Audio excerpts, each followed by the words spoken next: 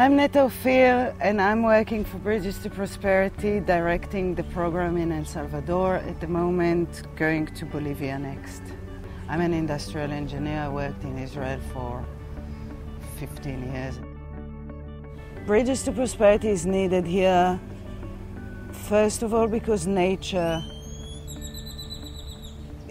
put a lot of water here, put a lot of rivers here, and there's a lot of communities, there's a lot of people that live here all over Central America, where access is one of the main problems in life. First and foremost is education.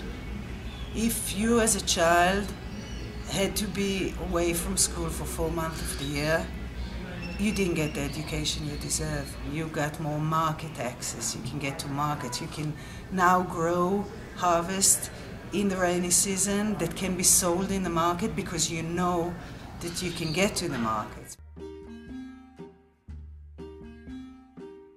So I pick the site, I talk to the people, I do the negotiation. I help do the design, I buy the materials, I work with the people, so I arrange everything for the volunteer groups that show up to help us. So it's a lot of details, a lot of tasks. I'm carrying buckets of sand. It's freaking heavy. Yo creo que solamente con él, porque como también van a haber unas mujeres acá, que ellas se pueden utilizar cuando se necesite, pues. Porque necesitas agua. We already finished 3 bridges here. One suspended bridge that we built in El Charcon, and 2 suspension bridges that we built with the help of Flatiron and McNary. Now we have 2 more bridges to finish here, student university project. This week we spoke to the community, we got their agreement on the dates and the amount of people coming to work. We found an albanil, we lay out the bridge, and we started digging, excavating the foundation.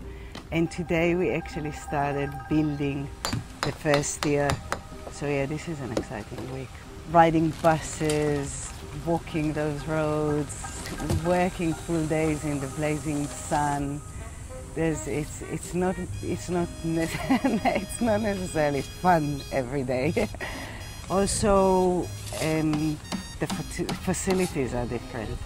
I'm not sitting in a very well air-conditioned office. I drew it already. I did this sketch of the terrain for you, or for us. Ese fue el internet. This is going to be suspended, so we're going to have 4 cables running, 2 from below, holding the floor, and 2 from above and 1 meter higher to hold the fence. And it's going to be what they call a hamaca, a hammock style. So it goes down and comes back up. Nice. Y cuando salimos, es de ustedes. So I keep on saying to them when we work together, this is your bridge, even if someone else is financing it, and even if someone else designed it, and even if someone else is managing this project, at the end of the day, you're the ones that are going to use it.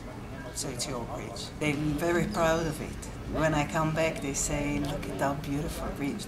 It's a very strong feeling of ownership.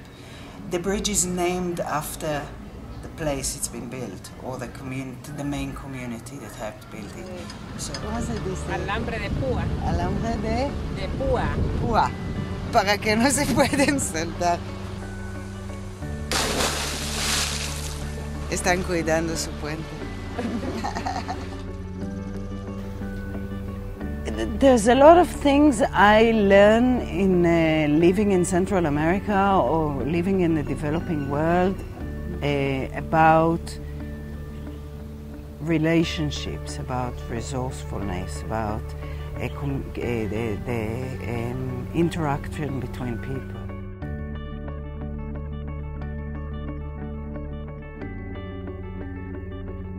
it's just like being in a very big family where everyone feels responsible for everyone else.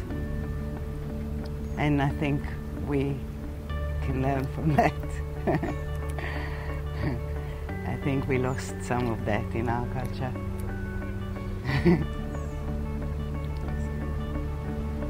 I've learned that you can do everything with a machete. And you can, how to build, how to mix cement, how to use the materials that are locally available, how to work as a group, and these people don't get paid for their work. They come and they work, and it's really hard work, and it's not for money. It's for the outcome. It's for the bridge.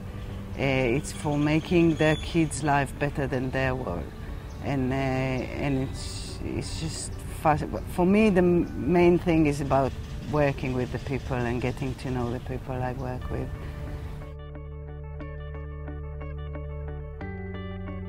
I very strongly believe in the outcome of it. So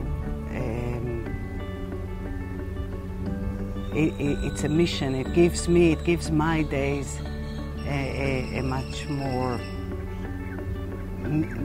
better meaning to them. And yeah, what else? What else does one need?